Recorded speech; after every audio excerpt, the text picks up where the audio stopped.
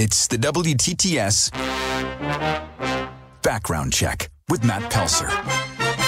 For today's background check, we're going to hear an excerpt from our podcast, WTTS In Conversation, with bassist George Gekas of Revivalists, who will be in town on Saturday. Okay, so I want to talk about track 2 for a second. It's called Don't Look Back. Yep. It's this driving up-tempo rocker. It's so good. And as I understand it, came together pretty quickly when it came time to record it, right?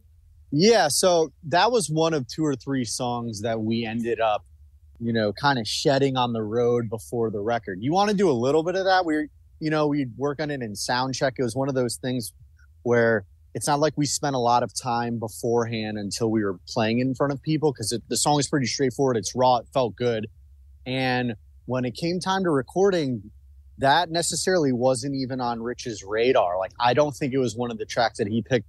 And we knew that the crowd was already digging it. Like, the first time we were playing it, guys are high-fiving that don't know each other. That's when, the song's like really slamming. We went to fight for that song, and what ended up happening was we had, a half hour or so, 45 minutes at the very, very, very end of the session in Vermont the last day.